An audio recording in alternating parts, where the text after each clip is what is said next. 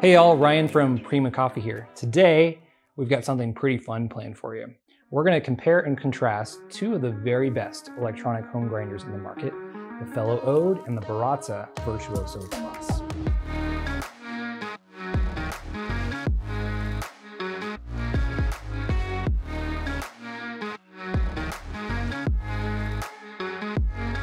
The Fellow Ode and the Virtuoso Plus are two of the biggest contenders in the home brewing category.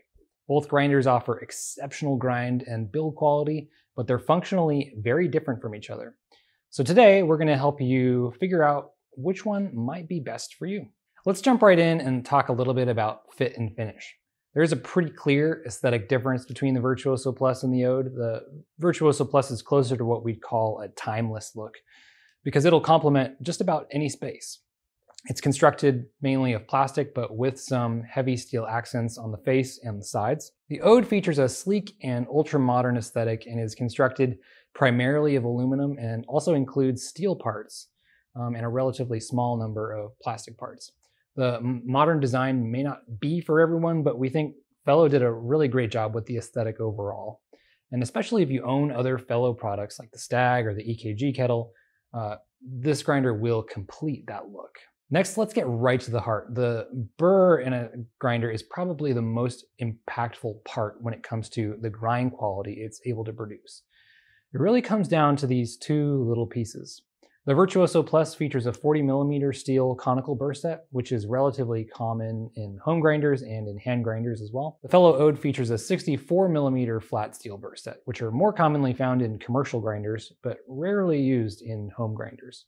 Conical and flat burr grinders do cut coffee in different ways, and a bit later in the video, we'll get into more specifics about what those differences translate to in terms of performance and taste. Both the Ode and Virtuoso Plus are what we call brew or filter grinders at heart, meaning they work best for applications like an AeroPress, pour over, automatic brewer, or an immersion like a cold brew or a French press. Both grinders feature what we call stepped adjustment, meaning there is a predetermined number of available grind sizes. The Virtuoso Plus hopper connects to an adjustment ring in the collar, and grind size can be adjusted by turning that hopper side to side. There are a total of 40 available grind settings. The Ode features a large, very prominent adjustment wheel on the face and has much more substantial clicks between each of those settings. It has a total of 31 available grind size options. Both grinders are capable of dialing in for any filter method, though the Virtuoso Plus does have an advantage in that it has a broader grind size range. And like I mentioned, more steps of adjustment within that range. So that allows you to make finer tweaks to your grind size. The Ode's finest grind is somewhere in the 500 to 600 micron range, whereas the Virtuoso Plus is able to grind all the way down to 200 microns with proper calibration. And that's plenty fine enough for espresso. The process to calibrate the Virtuoso Plus for a fine grind is a bit of a pain. It involves removing the outer case of the grinder, resetting the adjustment ring, then removing and replacing a screw. It's not super fun to do, but you'll probably only need to do it once within the life of the grinder. The Ode, on the other hand, cannot be calibrated any finer. You can calibrate it coarser, but it absolutely cannot achieve an espresso grind. It cannot be calibrated any finer out of the box. So overall, you're gonna get more versatility with the Virtuoso Plus, a much broader range of available grind sizes than you can with the Ode, but that may or may not matter to you depending on what types of brewing devices you're using at home. The Ode and Virtuoso Plus grinders have very different approaches to dosing. The Ode features a shallow 80-gram hopper designed for single dosing, which involves pre-weighing your beans by either weight or volume, then grinding as needed. You can't store several days worth of beans in the Ode's hopper for on-demand grinding. The intention behind this is to encourage you to keep your coffee sealed up in a dark, airtight container to extend the freshness of your coffee. The Ode features a smart PID controlled motor that senses the resistance against the burrs and automatically shuts the motor off when it determines that all of the coffee in the hopper has been ground. That means you only need to hit the power button once to turn the grinder on, then the grinder will turn itself off automatically when the grind cycle is complete. The Virtuoso Plus hopper holds approximately 360 grams of light roasted coffee, less if you're using a darker roast. and the bin holds about 200 grams of ground coffee. On the front of the grinder is a button and a click wheel for its integrated grind timer, which allows you to program a precise grind time in increments of 1/10 of a second. The grinder will maintain your programmed grind time, and then all you need to do is press the button once to start the grind cycle, and the grinder will shut itself off automatically when the timer runs out. The large hopper and bin capacity in combination with that built-in grind timer makes the Virtuoso Plus ideal for on-demand grinding. You can have the hopper full, then simply set your preferred grind time, press the button, and then let the grinder finish its job.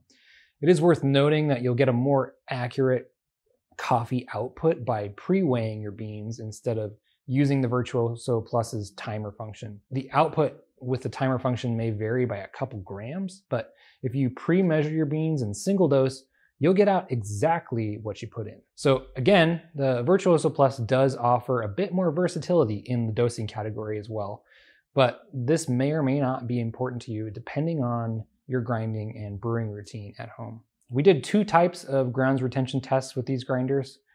In the first test, we took them apart, did an air blast to clear out all the grounds from the burr chamber and the chute. Then we ground 20 grams at a fine setting and measured the difference between the input and the output by weight. The Ode had an average retention of 0.8 grams, and the Virtuoso Plus had an average retention of 0.6 grams. In the second test, we measured the output dose variance in consecutive cycles. In other words, we didn't clean the grinder out between each cycle, we just measured the difference between input and output for a series of grind cycles. In these tests, the Ode had a variance of about 0.3 to 0.5 grams per cycle. The Virtuoso Plus had a variance of about 0 to 0.1 grams per cycle, which is almost no variance at all. This is another small win for the Virtuoso Plus, but I will also mention that nearly every time we single dosed with the Virtuoso Plus, there was a stubborn, stray bean left popcorning up and down, refusing to grind through, at least for the last several seconds after the rest of the coffee was ground. This isn't a big deal, but maybe a slight annoyance for those of you who like to single dose. Set right in the middle of the grind size range, the Ode will grind 50 grams of coffee in about 8 to 10 seconds, though it does take an extra 4 seconds or so for the PID to sense that your coffee's been ground and shut the motor off. The Virtuoso Plus will grind 50 grams at a similar setting in about 20 to 25 seconds. So there is a substantial difference in grind speed between the two machines. Some mess is unavoidable with any coffee grinder. The combination of static electricity, papery chaff, and tiny particles of coffee will result in the need for a light cleanup after every grind cycle. When you pull the bin from the Virtuoso Plus, some chaff and maybe a few grounds will fall from the chute onto the grounds bin platform and on your counter. And there's really nothing you can do about it. The Ode features a grinds knocker on the side, which is there to loosen any particles stuck in the chute after a grind cycle so that they fall into the grounds catch. This is a really neat feature that normally we only see in commercial grinders, so we're pretty excited to see it in a home grinder. The Ode's grounds catch also includes a plastic chaff shield that sits between the grounds catch and the chute to help prevent those papery bits from catching some air and floating off onto your counter, and it directs the majority of those particles directly into your grounds catch. It's a very thoughtful design from Fellow, and this results in a lighter cleanup than the Virtuoso Plus. Grind quality is very difficult to evaluate objectively, and it requires some serious scientific equipment to get it right. What we normally do is find a grinder's sweet spot, or usually what's one step coarser than the point at which the coffee begins tasting bitter or over-extracted. Then we can compare the results between two grinders by taste.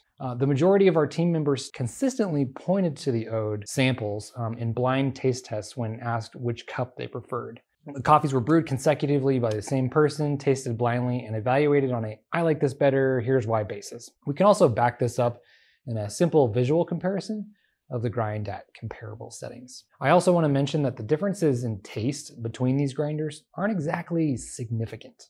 In fact, if you're not experienced tasting coffee, you might not be able to tell the difference between these cups. Solid reliability and product support is one thing you don't want to be left without after spending a lot of money on a home grinder.